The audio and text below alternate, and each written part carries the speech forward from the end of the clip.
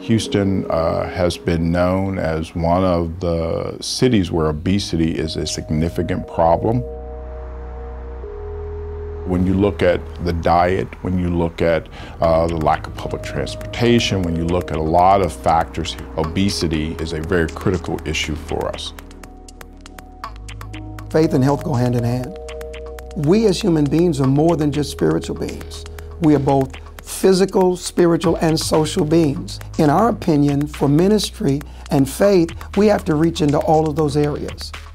The Institute for Spirituality and Health was founded in 1955. So when the founders of the Texas Medical Center got together, they wanted to have a medical center that didn't only care for the body, but also cared for the spiritual components of a human. It's all connected. It all goes together.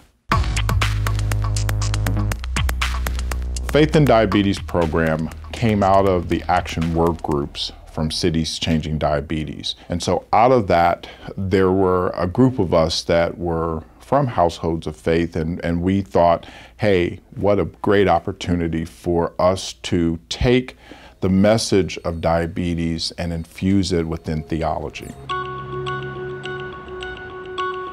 The Faith and Diabetes Initiative has the vision to use and understand how communities of faith across Houston can be hubs for health and wellness. Now, what we want to do is help open that conversation up and help give permission to people to talk about religion and health or spirituality and health. We know that spirituality and beliefs and practices grounded in religious traditions actually impact health. Amen. Amen. The training itself will be over 7 weeks and 5 different sessions. We will not only talk about the very fundamentals of diabetes, but we'll also talk about how to best train and how best to take the message of disease prevention and disease management within diabetes. So one of the real purposes of this leadership training is to help those churches or those households of faith to build their capacity.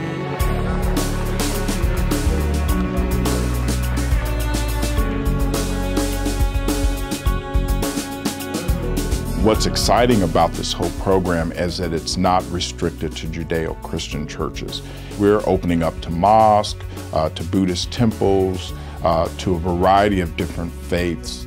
Our vision is to empower lay leaders, not necessarily faith leaders or the heads of a church, but lay leaders who want to become leaders for health and wellness in their communities. A large percentage of people who have a concern with chronic health diseases, they'll go to their community of faith for support. And if the community of faith doesn't have a system of support, there's nowhere for them to go. Working with the Fountain of Praise is really amazing because it's got 20,000 plus members. So they themselves are a really large community that have a lot of very complicated, nuanced problems. So they're a really good site to learn from. Our Faith and Diabetes program actually grew out of having an awareness to the need for people to be tested for diabetes. And I discovered that many of them have never been tested, treated, or even talked to at length about this condition. We're learning more and more about how big of a problem diabetes is now and how much of a problem it's going to be in the future. It's a real epidemic. There are hundreds of thousands of Houstonians that have diabetes or pre-diabetes. We feel that just on its face as a public health issue alone, it's important to think innovatively about how to address this problem. At the end of the day, we are hoping that we make a difference. Bottom line, that we decrease the incidence of diabetes, that we push people more toward positive lifestyles, healthier lifestyles. It is our hope and prayer that it not only spreads to the community around us, but the city at large, and then eventually throughout the nation. And so we're hoping that we can bring attention to this so that other leaders of faith communities, no matter what religious belief or denomination it may be, understands it is our responsibility.